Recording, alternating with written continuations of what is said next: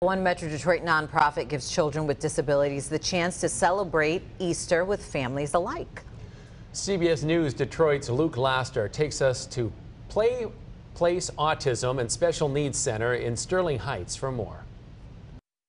It's unbelievable how many kids and parents are here. John DeVirgilio is just one of the several parents on Sunday's autism-friendly Easter event at Place Autism and Special Needs Center. You know, when I see other parents and stuff, it's like you make eye contact, you smile, and you feel like you already know them. Through face painting, arts and crafts, and of course, you can't forget about an Easter egg hunt.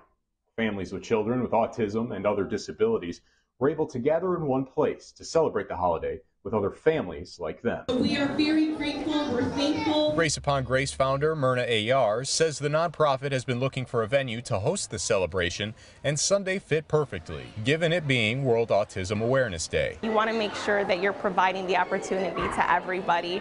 So given that it's autism and special needs friendly, I think it was just perfect, and I think it gives parents the opportunity to see their kids have a lot of joy and smiles on their faces.